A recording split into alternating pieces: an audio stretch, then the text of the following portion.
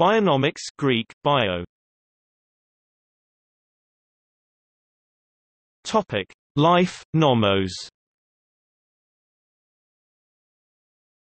Law has two different meanings. The first is the comprehensive study of an organism and its relation to its environment. As translated from the French word bionomie, its first use in English was in the period of 1885 to 1890. Another way of expressing this word is the term currently referred to as ecology. The other is an economic discipline which studies economy as a self-organized evolving ecosystem. An example of studies of the first type is in Richard B. Solander's Bionomics, Systematics and Phylogeny of Litter, a genus of blister beetles, Coleoptera, Meloidae, Illinois Biological Monographs, No. 28, 1960.